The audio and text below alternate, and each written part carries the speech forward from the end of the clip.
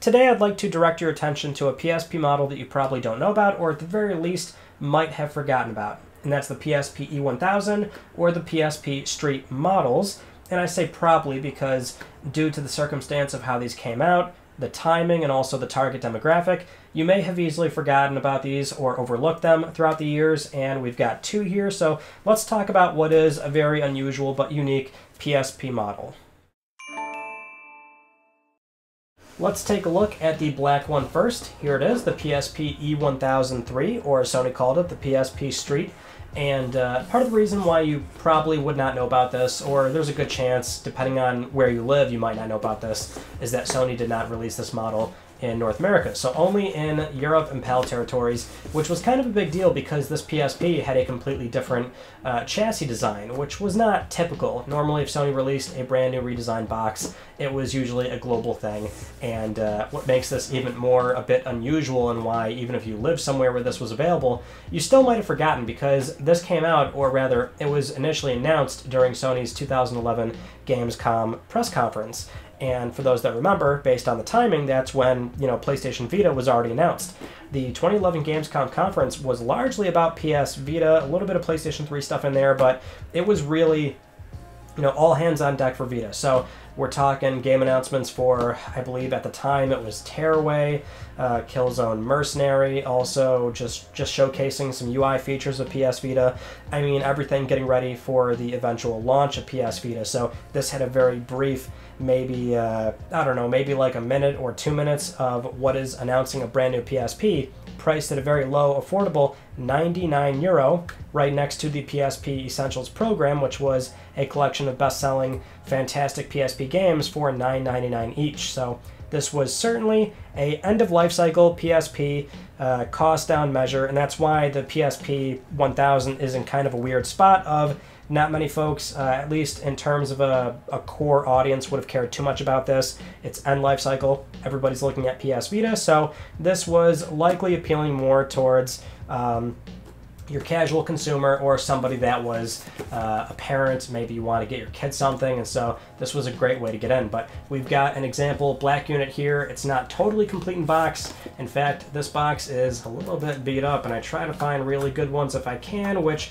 kind of tells you a lot of these did in fact go to children. And there's not really many like on eBay or just in population in general. I suspect Sony maybe didn't sell nearly as many of these. By the time it was announced, they sold around 70 million something units. PSP topped off at about 88. So and also they still had PSP Slim and Light, the PSP 3000 model, PSP Go, I think they were still selling a bit of, but it might have been discontinued right towards that very end portion of when this was announced. So there might not have been a very good split or ratio for PSP Street, but you can see it is a total redesign. Principally, it looks similar. From a distance, you maybe would not recognize that this was a different PSP, but indeed it is, because it's got a completely matte black finish, which is certainly not typical. Every PSP model in this form factor has always had a glossy reflective finish, even with different color schemes and special editions. This is the only one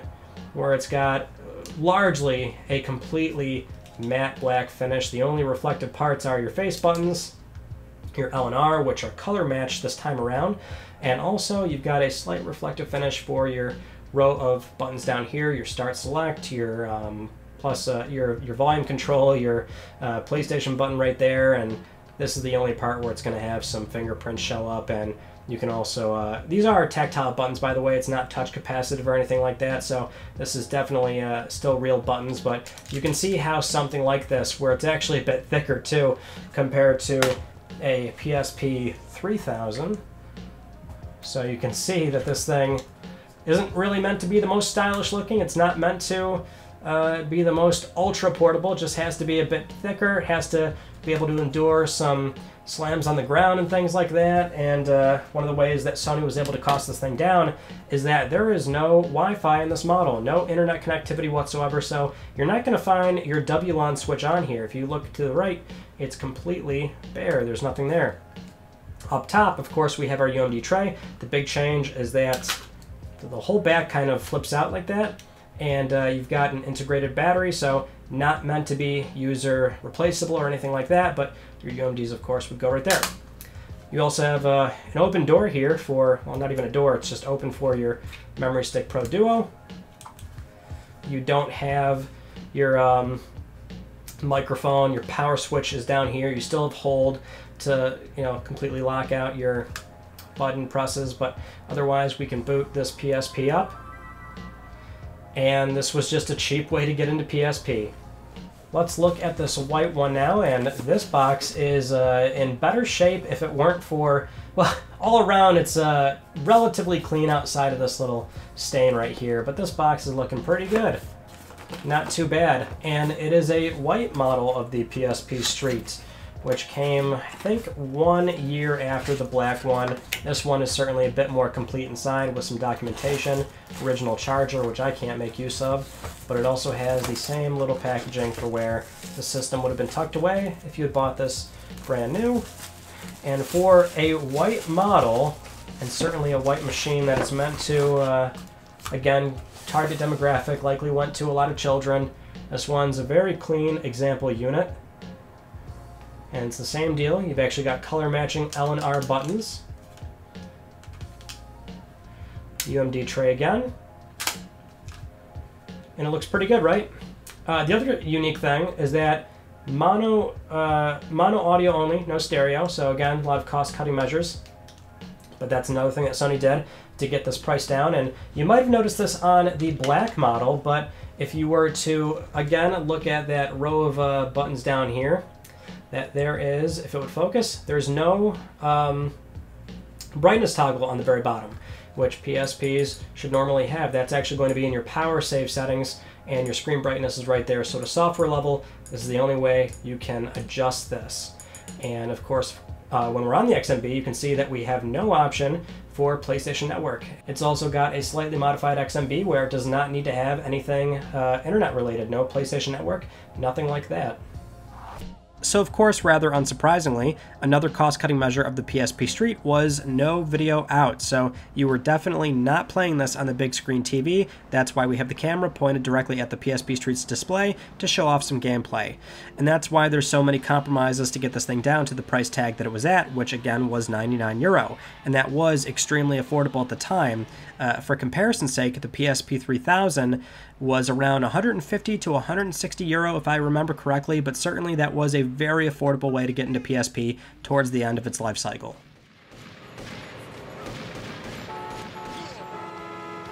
You want this to get ugly? On the flip side though, there were certainly some merits to playing on a PSP Street. Not many, but the one that really sticks out to me is the display, because it is essentially the same display across all three PSP models, which we're talking the 1000, 2000, 3000. Again, the PSP Go is our outlier here, but if we're comparing it to the similar form factors of the 1, 2, and 3000, the PSP Street, in my opinion, tends to be the most brightest, although the 3000 has, or it produces deeper colors, but the PSP Street definitely has the brightest display, not by a drastic difference. The biggest one there would be compared to the Street and the 1000, but by and large, I think the display on the Street model is actually quite nice. But that doesn't necessarily save this device, because no online means you also have no ad hoc multiplayer.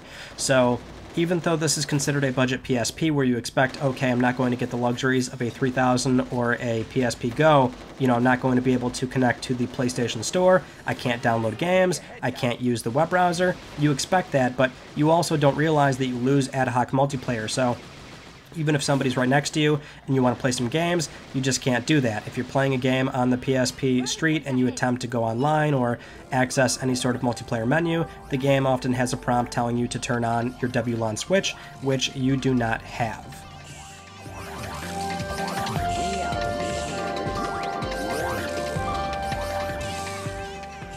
Now, the form factor and materials are certainly interesting in that the PSP Street feels more like a 1000 versus the 2 or 3000, and that should not be shocking because the PSP Street is about as thick as a PSP 1000 model, but it's also something where the back of the Street is a matte finish, much like the PSP 1000, and that's the only other PSP that has a matte finish on the back. All other PSP models, including the PSP Go, have, or they utilize glossy plastic. And depending on the color, it also shows a lot of fingerprints, it also shows scratches.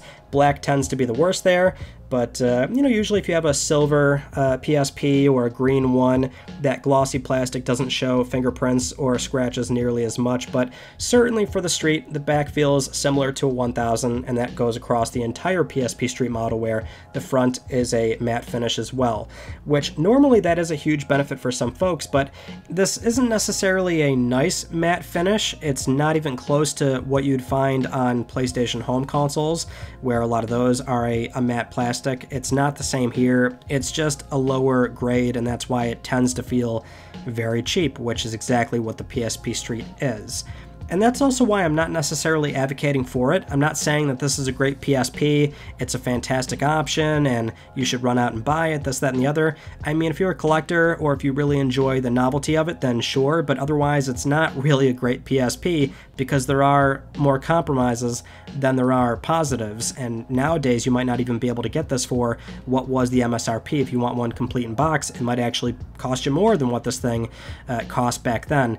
And really, it's a big issue not having easy access to the battery. So for PSPs, where that's really a big problem nowadays when it comes to degradation and battery bloat, you want to be able to easily access it, swap it out, and so that's going to be an issue for this model in general. But it could still make for a great PSP to mod, or just have around for pure single-player enjoyment.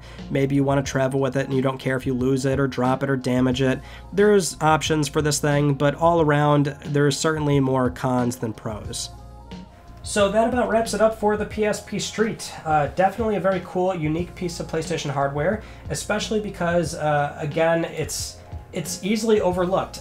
So many folks either never had the chance to buy this and play it, or they knew about it, but again, at that time, it was all about PlayStation Vita. In fact, it's a very cool time capsule to go back and watch 2011 to 2012 Sony, where right before PS4 was announced, right? So PS3 and PSP are both at the end of their life cycle, but Sony was really like, they went all out on PS Vita, and nowadays the association with, or the reputation Sony has with PS Vita is that because Vita unfortunately failed, is that it was largely Sony's fault. They didn't support it, they didn't do this and that. But if you do go back to the launch of this handheld, and also the pre-release hype and a little bit after, they actually spent a ridiculous amount of time promoting and talking about and supporting PS Vita. Those first 2 years, they certainly put in more effort than I think people seem to realize, and even us talking about this long is why the PSP Street tends to be completely forgotten. So I hope you enjoyed this close look at what is a very cool piece of PlayStation history. But thank you so much for watching. If you haven't just yet, please consider subscribing for the best PlayStation news, reviews, and updates that are here on YouTube. You can also find me on Twitter @MysticRyan, and that is it. I will see you all in my next video. You take it easy.